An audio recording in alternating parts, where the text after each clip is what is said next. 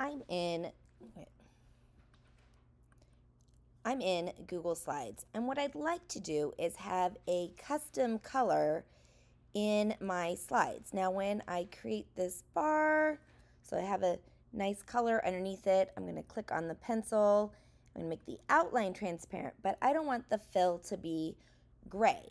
So I come up to fill color, and I can choose from all of these colors, but I can also click on here, just click on custom or the plus sign. Those are both going to give me the same thing. And I want it to be purple, but I want it to be a specific shade of purple, and just moving around on here, like, is that the right shade of purple that I wanted? I'm not sure. So what I'm going to do is I'm going to go to my website, alicekeeler.com. When I scroll down, I have my logo here on the side, and I want that exact shade of purple. So to do that, I'm going to use a Chrome extension. Now the Chrome extension that I use is called Color Pick Eyedropper.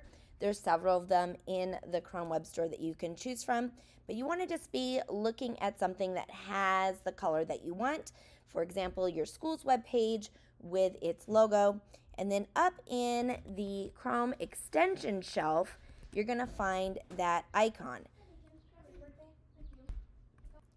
Now when you install your Chrome extension, you might find it here under this puzzle piece.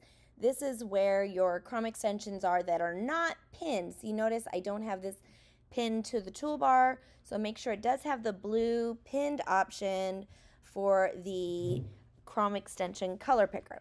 So once I have chosen the color picker and I cover over the logo, it's going to allow me to move around so I can get that exact shade of green, purple, yellow, whatever colors in there that you want. You want to click on it.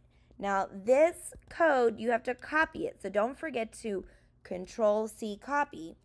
Back over here in Google Slides, you're going to click on the paint can, go to Custom, and you want to replace this hex code with the one from the Chrome extension. Click OK, and now it is the perfect shade of purple.